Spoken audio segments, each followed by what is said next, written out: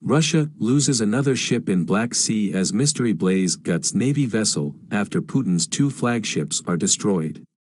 Ukrainian military sources claim that one of Russia's Navy logistic ships was struck by a Neptune missile while supplying Putin's forces on Snake Island. Anton Gerashchenko, an advisor to Ukraine's Minister of Internal Affairs, claimed the ship struck was a brand new auxiliary ship named the Vsevolod Bobrov.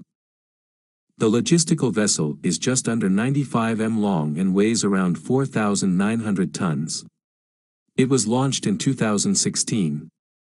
The stricken vessel, which was gutted in the blaze, reportedly fled back to the port city of Sevastopol in Russian-controlled Crimea. Russia's Black Sea Fleet had been using Vsevolod Bobrov as a landing ship to supply Snake Island.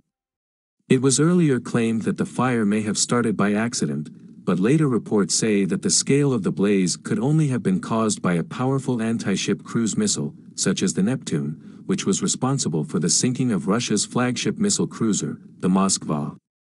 The powerful strike reportedly took place on Wednesday night, while the ship was bringing a Panzer missile system to the Russian troops on the island.